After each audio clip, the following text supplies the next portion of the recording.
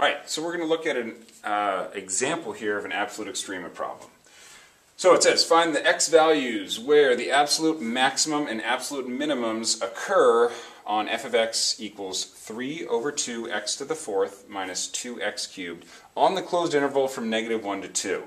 Usually absolute extrema problems are going to be on a closed interval. They could ask you the absolute max or min, something that's on an open interval, or for the entire negative infinity to infinity. But this type of problem here we're going to see with our closed interval with endpoints here. So just a second ago we said absolute extrema can either occur at the endpoints, which in this case are -1 or 2, so we have to keep those possibilities in mind, or where the derivative is equal to 0 or undefined.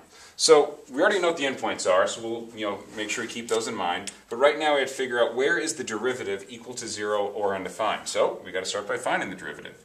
So f prime of x would be equal to, I'll bring the 4 down, I'll multiply the 4 times the 3 over 2, so that's 12 halves, x to the third, minus, bring the 3 down times the 2, is 6x squared.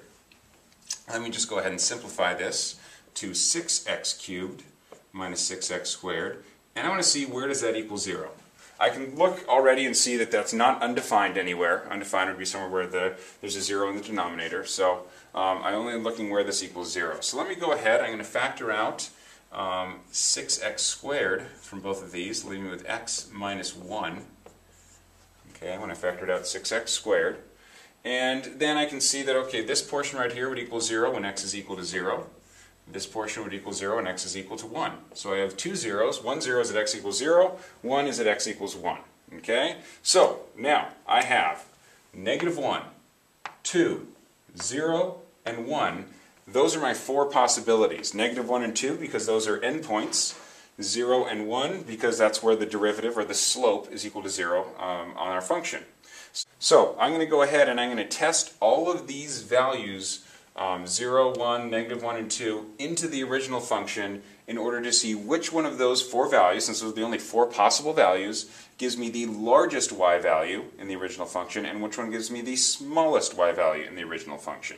So I'm going to figure out what is f of -1, what is f of 0, okay, 0 from here, what is f of 1 right here, what is f of 2. I'm going to figure out what all of those are equal to. Okay? I'm going to do that for a sec. If you want to do this, if you want to do that on your own by actually plugging all the values in, that's fine. I'm just going to do that real quick, and so if you want to pause that video, you can. Okay, so I cheated right there, but I figured out what all of those values are right there when I plugged. All I did to find these values, I take -1. I plugged it into this function and worked it out and it ended up being 3.5. Took 0, plugged it in for the x's, and ended up being 0, and so forth and so on. So again, if you want to check me, go ahead and do that. But all it comes down to is plugging these values back into the original function. So at this point, now, all I'm looking for the absolute maximum, I'm looking to see which of these values is the largest number, and that happens to be, 8. So 8 is the absolute maximum. Now when I look back at the problem, it says find the x values where the absolute maximum and minimum occur. So I would say, the absolute max occurs at x equals 2. Now if the problem said find the absolute maximum, I would have said the absolute maximum is 8, since that's the y value. But it said find the x values where the absolute maximum occurs, so therefore the x value that it occurred at was x equals 2. Okay? And the absolute minimum value is just the smallest y value, so the absolute minimum value is -1/2. The y value it occurs at is x equals 1.